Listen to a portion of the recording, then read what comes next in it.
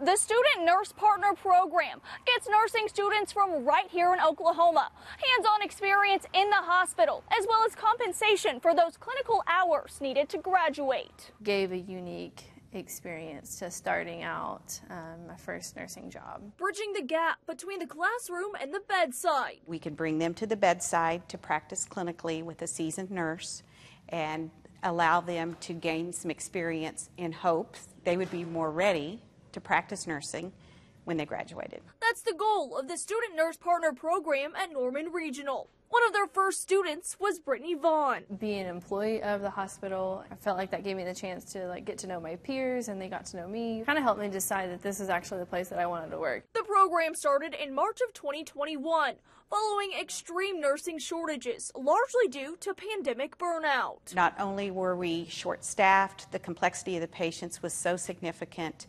We had students who were not able to be a part then of the clinical opportunity.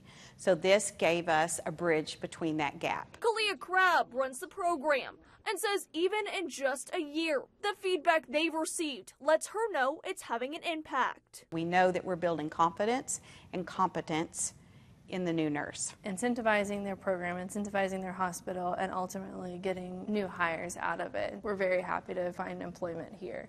And Norman Regional is currently working with 7 local nursing schools for this program. Haley Wager, Oklahoma's Own News 9.